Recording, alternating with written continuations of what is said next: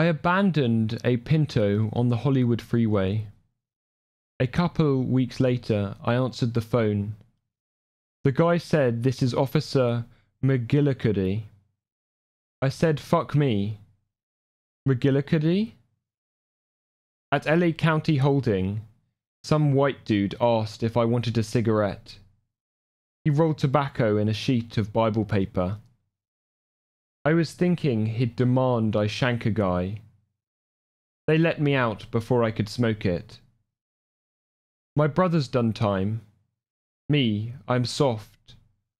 But I'd a shank a man for that cigarette. That's the way it was. Now I'm in a play.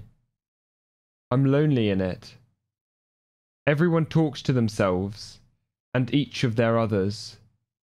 They get half bare. I want just one of them to show me how and where to stand. Yesterday I found myself crumpled in the passenger seat of an old friend's car, weeping, trying to talk basketball. I couldn't stop. I started a new apartment with 2 rooms, nothing on the walls, yellow rug, sofa bed, 1 billion books, a new nubbing, one compelling fact concerning my disaster. I never saw it coming. That was Here It Comes by Pablo Tanguay.